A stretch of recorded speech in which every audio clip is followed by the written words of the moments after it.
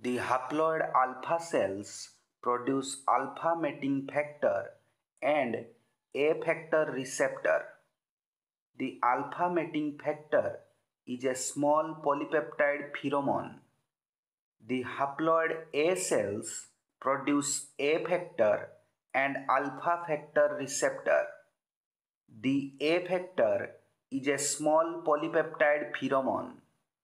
Initially, A factors bind to A factor receptors on the surface of alpha cell, while alpha factors bind to alpha factor receptors on the surface of A cell.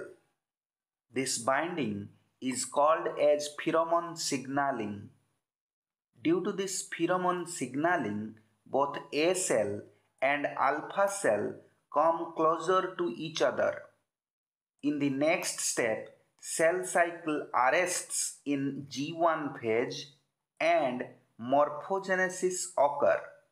As a result, A cell and alpha cell come in contact with each other. In the next step, cell fusion occurs. As a result, a cell having two nuclei and fused cytoplasms comes into existence. In the next step, nuclear fusion occurs.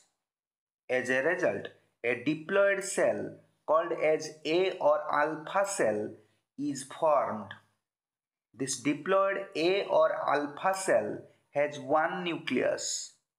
In presence of sufficient nutrients, diploid A or alpha cell undergoes mitotic division and produces two diploid daughter cells.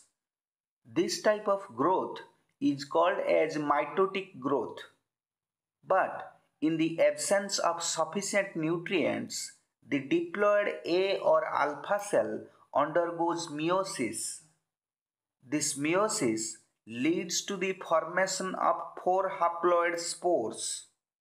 The process of formation of spores is called as sporulation. If the environmental conditions become conducive to vegetative growth, the spores will germinate and undergo mitotic division.